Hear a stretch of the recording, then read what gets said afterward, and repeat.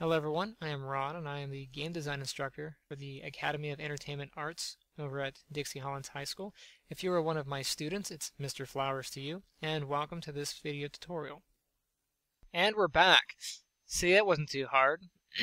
As promised, I went ahead and did these off screen, and everything's pretty much ready to go onto this shell. I just want to arrange everything.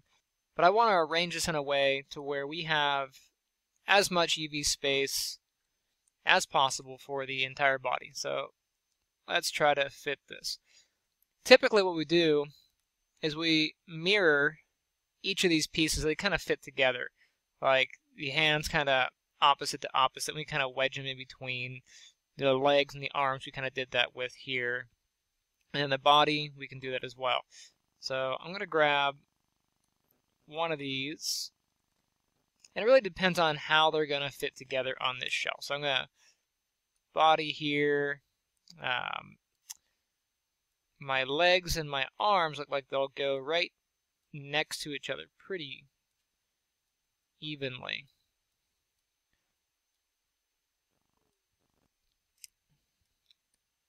Hands probably go like that. Feet. Let's see how these distribute on the shell. Now, I could go up to the layout tool, polygons, and just hit layout, and Maya will automatically lay this stuff out for me. Just like that.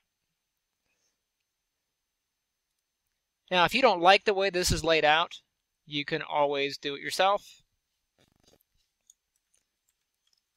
So like I did here, I have this laid out the way that I want, and I can just scale this down and fit it into my shell. So it comes down to tweaking and moving things where you need them to go.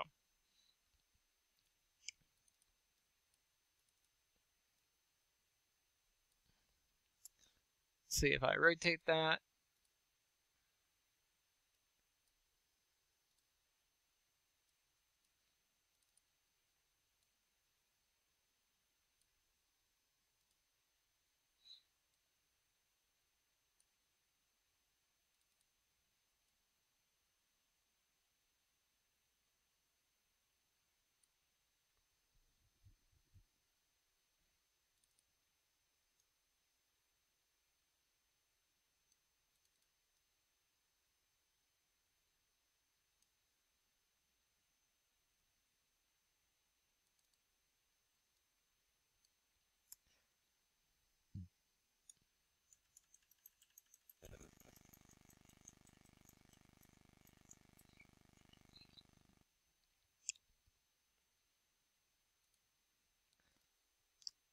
So I'll have to shrink this down just a little bit more.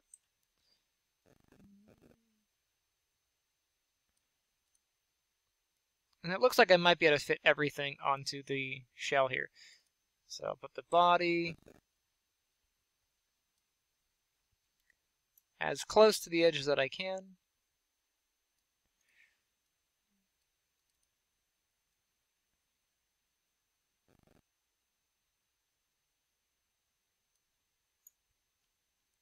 And if I flip this, I might actually be able to wedge this in just a tad more.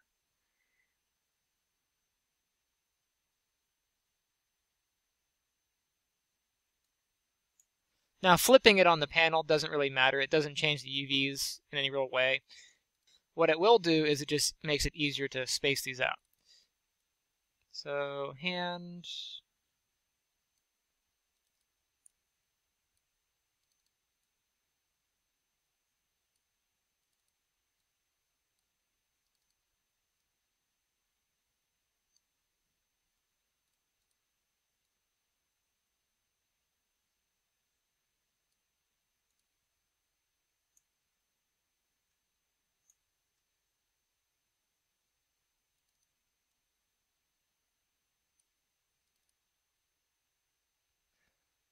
Alright, and this should be the arm setup. This is the leg. I will kind of enlarge this leg.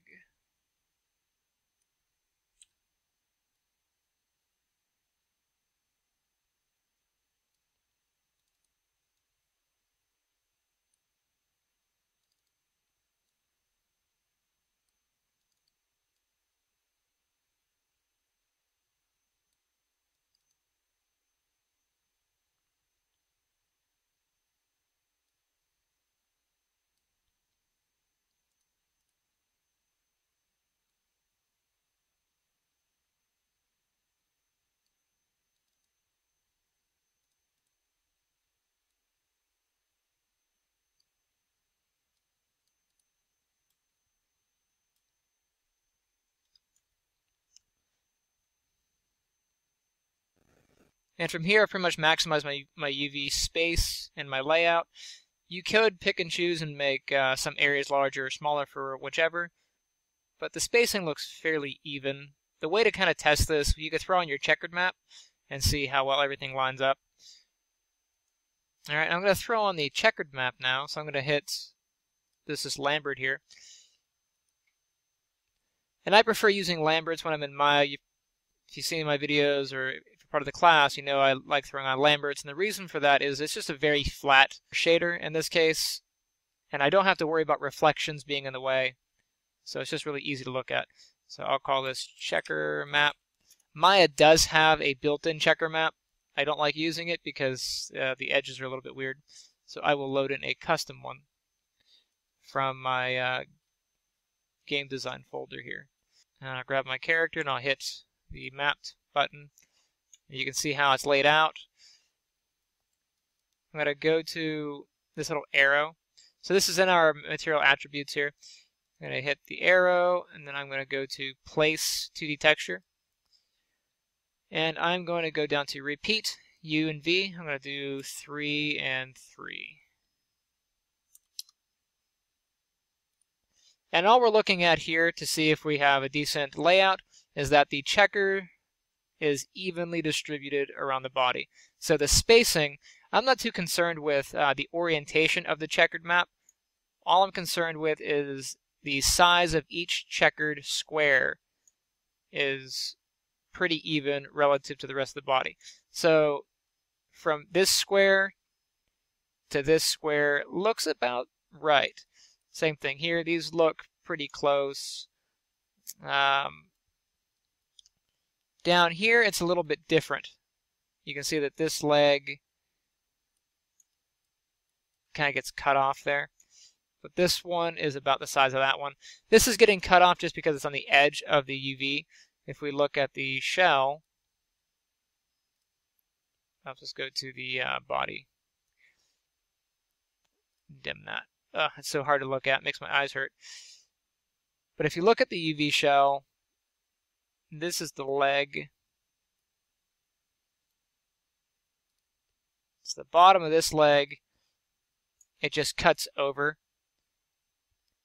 So the distribution of this is probably fine. We're just losing some of that information here because we only cut halfway into that checker. But the size of it looks like it's correct. Same thing for the feet, hands, and then we have our face. Our face just isn't showing up just because we have it on a separate shell. That has to do with Maya being kind of silly. Maya will only display a texture to one UV set, and we have 3 UV sets. So what we have to do is modify our relationships between the current UV set that we're on and the texture that we're trying to show. So if I select my model, I go up to Window, and I go down to Relationship Editor, and then go down to UV Linking. You have a few choices. You have Texture-Centric, UV-Centric, Painting Effects, and Hair. Texture-Centric means that it's the texture information related to whatever, and then UV-Centric is its UV information related to whatever. So I'm going to hit UV-Centric, and you can see in the Relationship Editor, my UVs are my primary, and then my textures are my secondary. So I have my character here. There's a big drop down, and I have 3 UV sets. Map 1 is currently, if I click on it, you see how it's highlighting this? So map 1 is going to file 6. Well, file 6, in my case, is my checker map. That's what my checker map is assigned to. If I go down to face, you see that there's no assignment.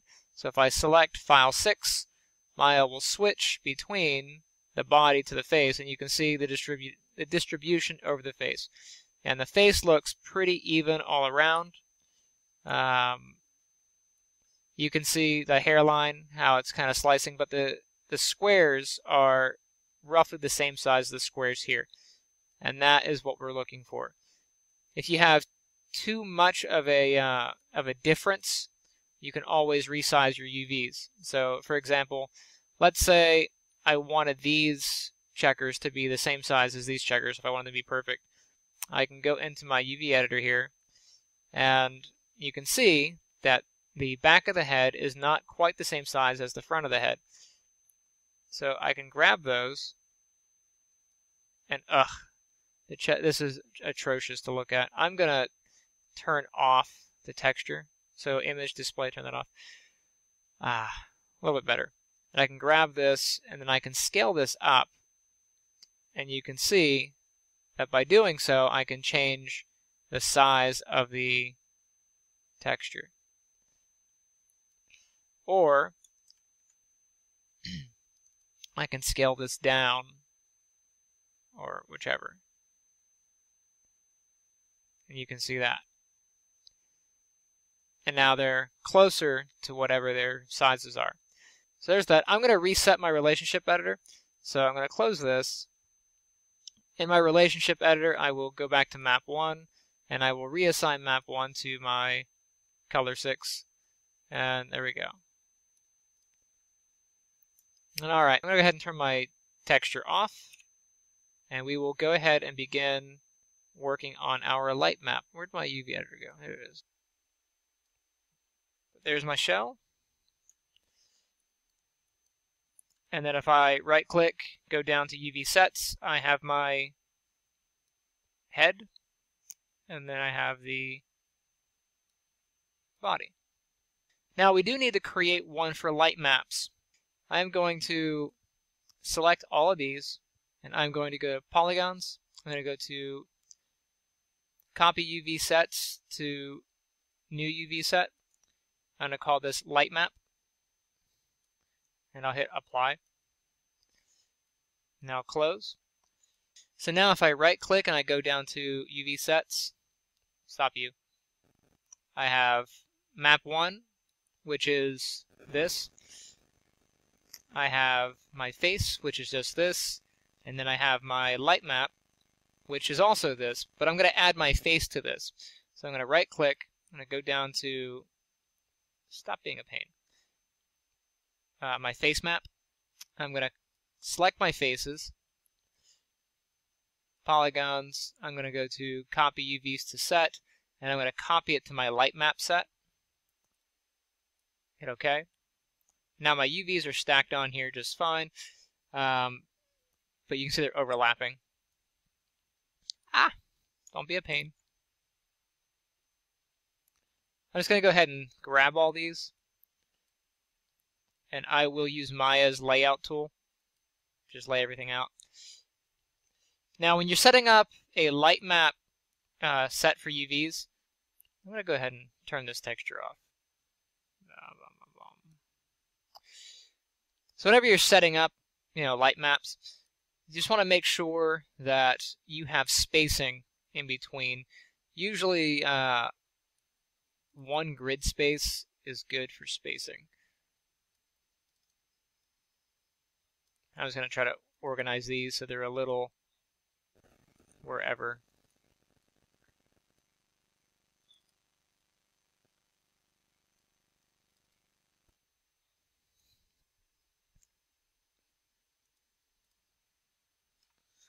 Now the reason we're doing this, whenever you create a character or an object or anything to be placed in a game engine, light is generated.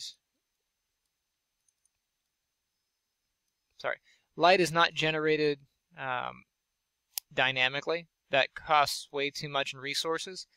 So what they do to save on all that processing power is they bake all the shadow information into a light map texture, and that gets applied to whatever object it is. Now for objects that are going to be dynamic, like a character or a door that might open or a window or a car, those don't usually get a light map baked, but they still use a light map UV to redistribute the shadows across the surface.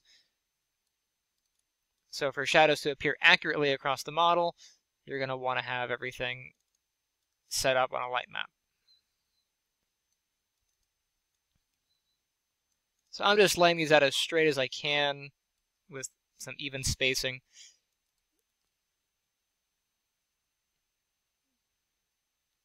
And I'm going to be OCD and get my hands.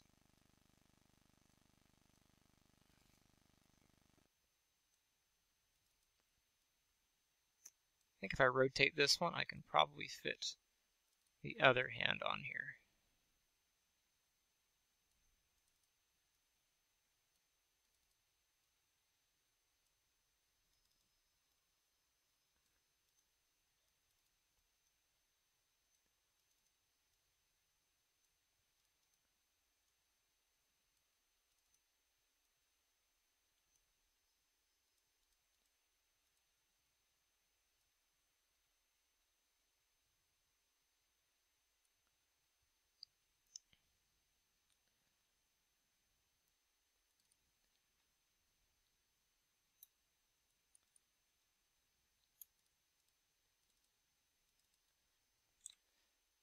I'm going to scale these down just because the resolution on the shadow is going to be pretty evenly distributed across the entire body.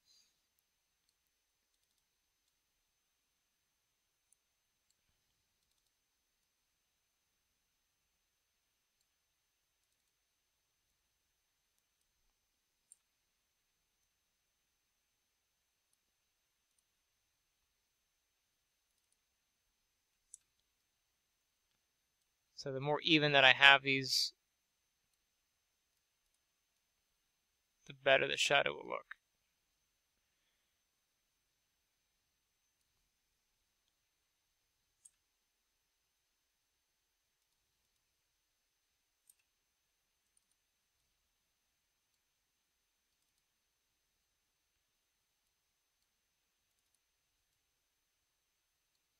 Now, as far as positioning, I'm just making it easier on my eyes to identify things, but position doesn't really matter so long as there's enough space between each object for the light to have a little bit of bleed. And what that means is, as Unreal goes to generate a light map, it's going to read the UVs, and it's going to give it, think of it as coloring outside the lines. It's going to go to the edge of the UVs, and it's going to create a soft kind of spread on the edges to give a more natural look. And if you have these overlapping, you end up getting bleed onto, this object's shadow being baked onto this object, and we don't want that. So that's why we're just spacing this stuff out to make sure that we have plenty of room for Unreal to generate all of the shadows. Again, this is going to be a character, so it's going to be moving around. It's going to be dynamic, so lighting will be updated in real time, unlike static things that get baked. But we still want to have this kind of evened out.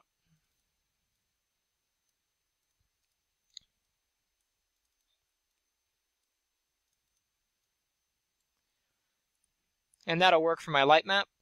I just gave some even spacing roughly in between all this stuff. And that's it. So we have 3 shells. We have our first shell, which is our body. So it's just our body. And then we can paint on this in Mudbox or in Photoshop or whichever. Same thing for the face. We have maximized UV space for our face. And then we have our light map set so that we can generate shadows in Unreal, or in whatever game engine you're going to be using. Alright, go ahead and save it, and I will see you next time.